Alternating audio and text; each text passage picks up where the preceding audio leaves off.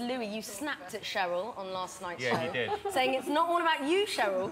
Do you noticed get that. jealous because Cheryl gets all the attention? Oh, she always gets the attention. She's the nation's sweetheart. No, it's not. I'm not. That's what's good about the show. But did you get jealous?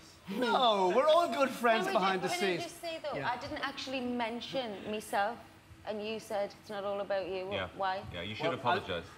Yeah, Do you want to sorry. apologise? Yes. Yeah. No, not apologise. Apologise. That's what we're like on the X Factor. It's real. Do you think, are you all like brothers and sisters always squabbling? How would you describe your relationship? Yes, we are. We literally were on a conference. We are. Cheryl's not. We're on a conference call every close night eyes and at we me. wish each other good night every evening. Do you? Yeah. That's what Otherwise I like can't to hear. sleep. Absolutely. Cheryl's like, no. It gets tense. Does it get... Yeah, especially from that end of the desk. I heard you say that Louis been quite aggressive this year. Yeah, I don't know what's going on.